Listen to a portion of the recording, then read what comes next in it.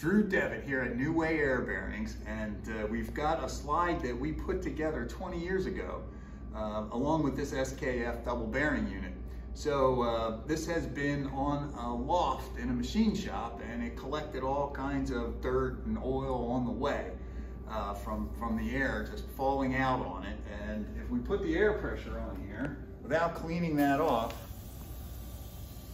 you can see it's not level, so the air, it's just gravity doing that, but you can see that, you know, it self-cleaned this pile of stuff right off of the way and is now, you know, wanting to move just from gravity.